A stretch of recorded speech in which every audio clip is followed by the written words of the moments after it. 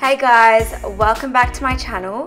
Today's video is on this Vamp makeup look, a dark smoky eye paired with ombre lips. So let's begin. I'm using the Anastasia Beverly Hills Modern Renaissance eyeshadow palette and starting with the shade Burnt Orange through the crease. These shades are so pigmented, which makes building up colour a breeze. This shade starts off soft but can gradually enhance to a burnt orange suitable for my skin tone.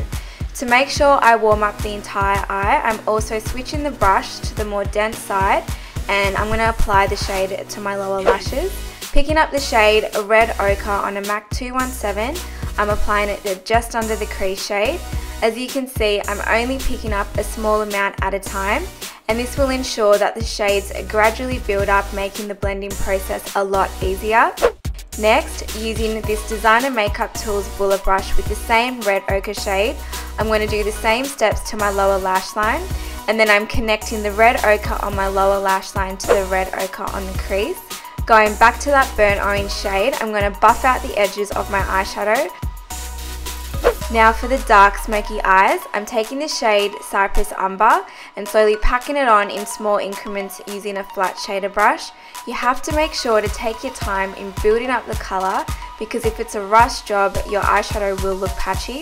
I'm alternating between packing on and blending out.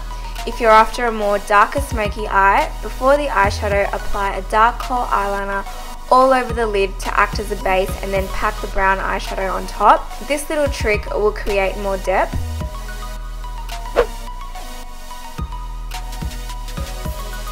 Grabbing my Ride or Die INGLOT AMC number 77 Gel Pot with a bent liner brush, I'm creating a little more definition on the upper lash line.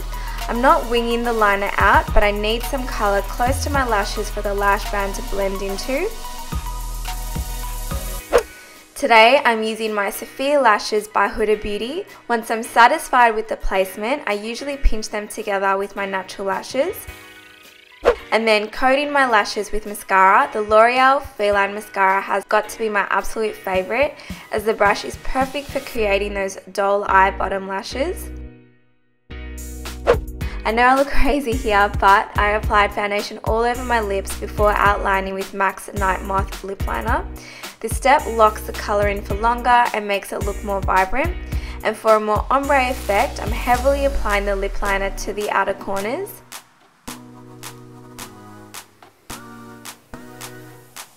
And then applying Maybelline's Possessed Plum on the centre of the lips and blending the two products together. Maybelline's liquid lipstick is definitely the most comfortable liquid lipstick I've ever worn, and the smell is amazing too.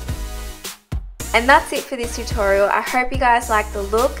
Leave your comments below letting me know your thoughts. Don't forget to hit like, share and subscribe. Love you guys so much and thank you for watching. Bye!